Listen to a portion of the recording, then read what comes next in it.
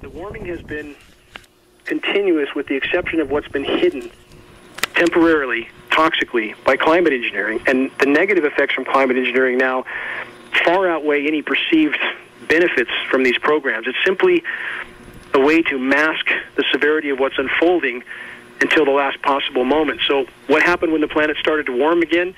Because there was the buildup of greenhouse gases continuing to occur, the geoengineers doubled down. And the warmer it gets, the more they double down. And this is simply like trying to put out a fire with buckets of gas, George. So it's the same approach in the medical industry, right? Don't we see that? We see it all the time. Same approach. Just take more pharmaceuticals. If the ones you're taking aren't working, you need to take more. And now we're talking about on a planetary scale. So 1945 is when the programs appeared to have been deployed in earnest, and it shows up immediately on global temperature records. How did you get involved with this, Dane? Never wanted this battle. I'm not political. I state that often.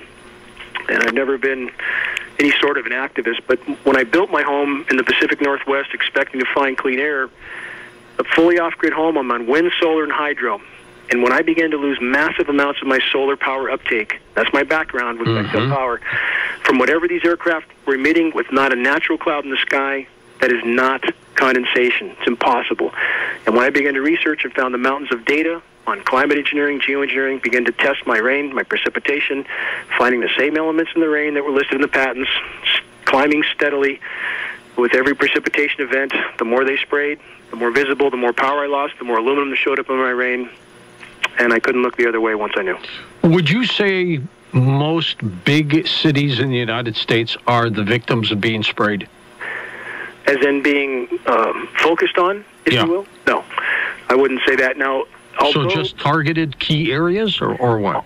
Although with this caveat, because some of the temperature readings are taken from those larger urban areas, there may be some focus to try to lower those temperatures for afternoon highs, if you will, in order to try to mask some of the severity of the warming that's occurring. And in regard to the warming, we've just passed, I believe, the 380th consecutive month of above normal global temperatures. And I know everybody's divided on this issue because we all know that there's people making money off climate change. Right? Oh, yeah. We know that, right? Absolutely. So what I would ask people to consider is people make money off of wars, right, George? Both sides? Just a little bit. They make money, the same people make money off both sides of the conflict. But does that mean the wars didn't happen? Does that mean people didn't die? No. The wars happened and people died, and the same is true here.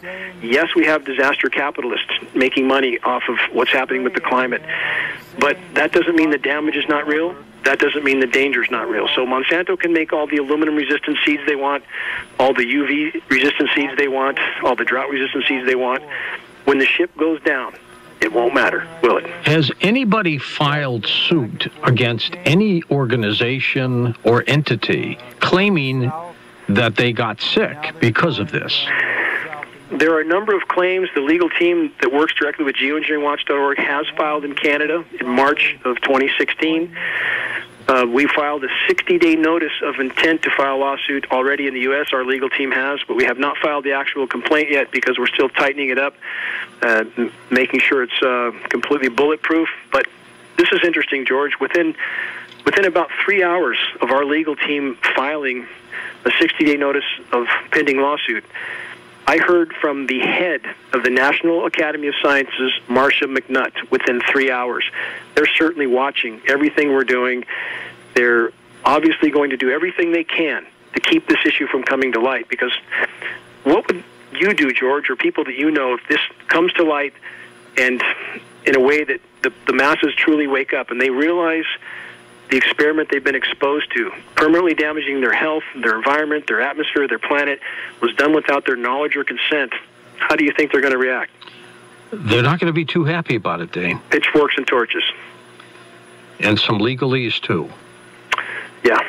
We'll see what they do. I want to talk about HARP for a moment, and then we'll start taking calls at the half here. And we're going to keep you next hour for some more phone calls. Is that okay? Good to go. HARP. Of course, Nick Begich has been a genius when it comes to that. But what do you think is going on there in Alaska?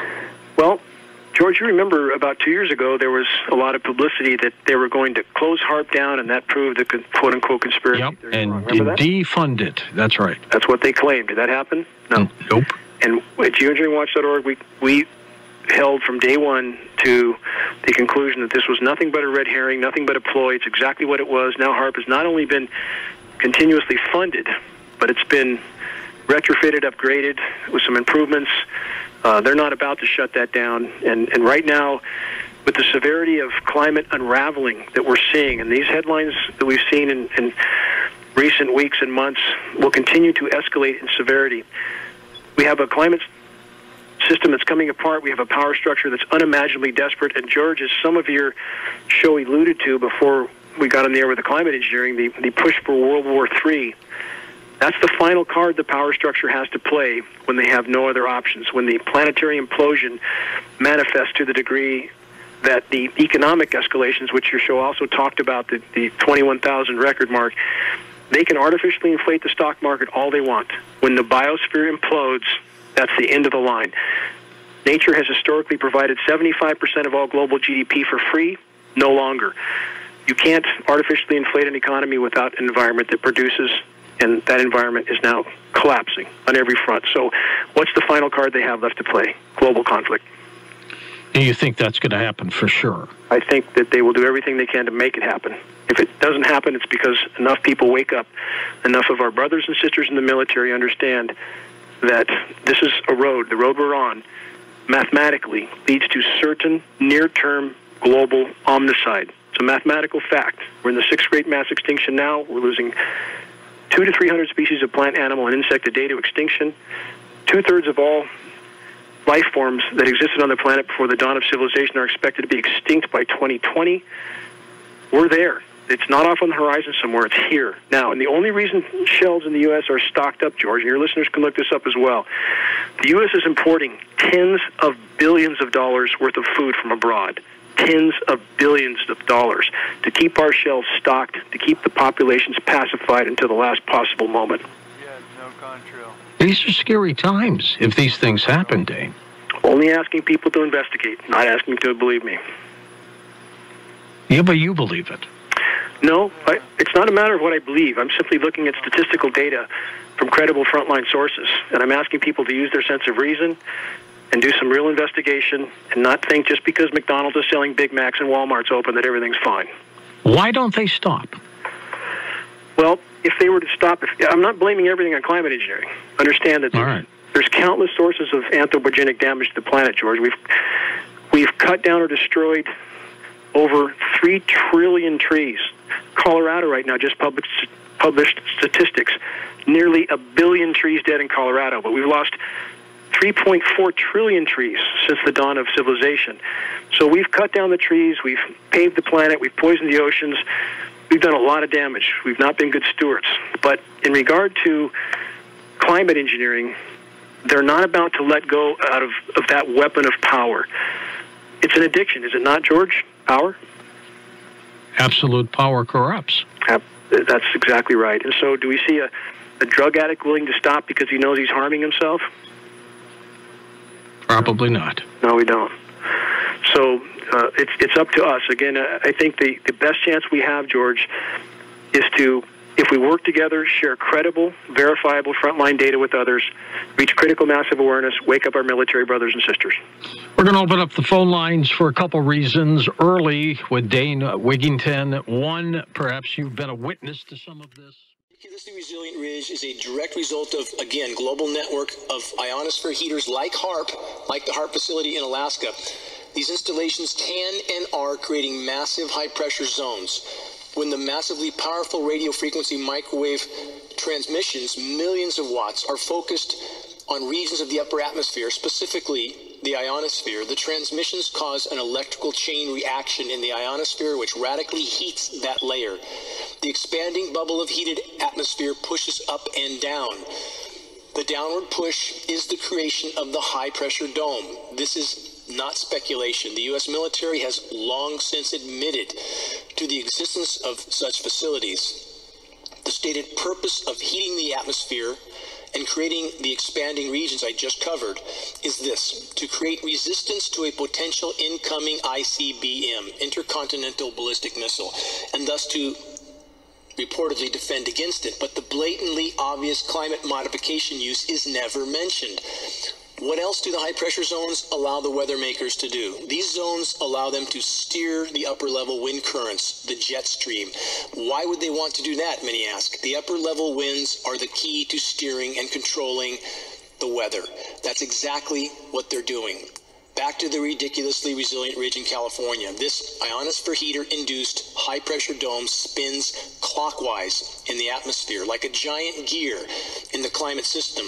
The jet stream must spin around it, up and over it, and then back down in the lower 48 states, further to the east of the fried and dried West Coast. This creates a massive dip in the jet stream. Welcome to the recently named polar vortex. This is how this is constructed. The climate science communities make up the terms as they go in order to cover the tracks of the climate engineers and to give legitimacy to the newly created scenarios that are directly related to climate engineering. By the way, this includes the naming of about 12.5 new clouds that apparently never existed before. When you give a name to the cloud, like undulatus apparatus, sounds very official, sounds very natural and scientific, even though it's a result of climate engineering. The population accepts that and thus is all too happy to stay in their denial, not noticing the otherworldly skies above their heads every day with jet aircraft spewing toxic aerosols into the sky to modify the climate. Now, to connect all that I've just described to so-called Winter Storm Benji, which was just engineered to bring a small shot of patented chemically ice-nucleated snow to the most populated regions of the U.S. and the East Coast. This snow is created with moisture drawn straight from the record warm waters of the Gulf of Mexico. How does that work out exactly? Here's how. The jet stream spins clockwise, as I stated. In the western U.S., jet stream goes up and around that, rotates it back downward around a counterclockwise rotating low-pressure zone. Again, high and low-pressure zones created with ionosphere heaters and aerosol operations. This low-pressure zone spins counterclockwise. So picture a fan on the front of a car with a fan belt spinning around various wheels, and that's exactly what you have happening with the jet stream. Spinning up and over the high pressure in the west, back down, spinning counterclockwise around the low pressure, like a gear, with a fan belt around it. That low pressure picks up moisture from the Gulf of Mexico, and that moisture is then streamed up through the southeast along the east coast of the U.S. The moisture is then saturated with patented chemical ice-nucleating elements. You can search this on geoengineeringwatch.org, by the way. Search geoengineeringwatch.org, chemical ice nucleation for weather modification, or geoengineeringwatch.org, engineering winter snowstorms, etc. But the chemical ice-nucleating is sprayed over and out. Jet contrails are causing strange lines in the sky. What effects barium has on the body. Short-term exposure can lead to anything from stomach to chest pains. Long-term exposure causes blood pressure problems. Ryan addressed concerns by chemtrail researchers that barium could be meant to wear down a person's immune system. You're talking about dominating our air supply without the human consent in a way that is difficult for many of us certainly to conceive, and certainly many of us refuse to accept it even in the light of sufficient and overwhelming evidence. Good morning, gentlemen. How are you? Good, Dave. Thank you. Just right quick, doctor answered my question a few minutes ago about possibly having the thing on the airlines and being able to push a button or something, and they don't even know. But now that I'm thinking about it, doctor, you're talking about the one world government thing. I mean, how do these people protect their cells from what they're spraying, if that is truly what's going on? I mean, well, I think that's a good question, and I think that the first thing is they don't know what the health risks are. They probably have a filtration system in their houses or something. Well, they could have a really super filtration system, but most people don't know that with secret programs you have compartmentalization and need to know, and so most people probably that are doing this probably do not know what the risks are. In the first instance, and in the second instance, people just want to do their jobs, and they even if it means a risk, because if they were to demand special equipment or bulk at the health risk, they might lose their jobs.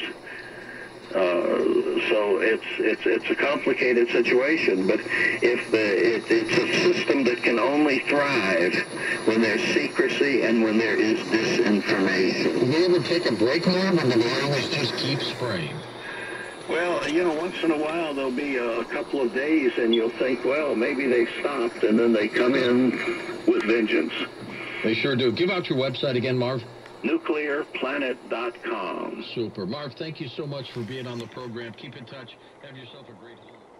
White streaks fly by. Got the time lapse so I can capture the blast. Here's the proof for the confused news. You want a pair of puppets, it's a pie in the sky. It's all water vapor, why would they lie? Little ice crystals hanging out cause it's dry. Profit motive. Dissipate slow so they don't realize. Living in a fog like a bump on a log. Don't you worry, spray text on the job. Keep your mind closed, not loose on a tether. Which one you like, which proof is better? Dennis Kucinich made a mention. In-house resolution 2977. BC Weather Modification Act got repealed. Kevin Falcone didn't want to keep it real. Modification ain't getting old in Alberta. See clouds, you may